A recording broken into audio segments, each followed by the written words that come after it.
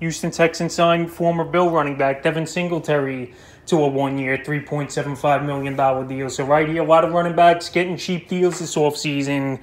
And I feel bad for these guys. They take a lot of beatings and stuff, but they're not getting the big money like they used to, because after 4 or 5 seasons, their best years are obviously behind them. So now Singletary, he's probably going to be the backup, obviously, to Dameon Pierce.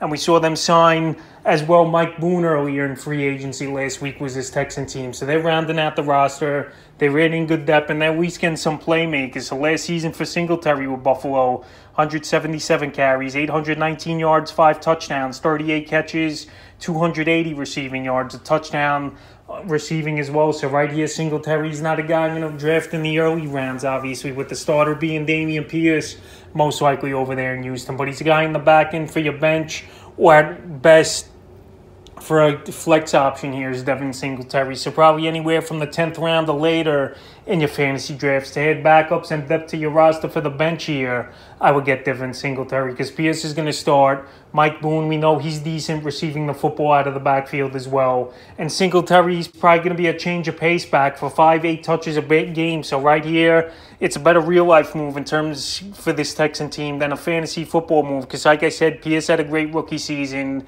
and they're going to build around Pierce and obviously whatever quarterback they draft over there in Houston. So the Texans signed Devin Singletary, and we'll see if he can help this Texan team and possibly have decent fantasy value, even though I think the value's gone down going from Buffalo to Houston entering the 2023 season.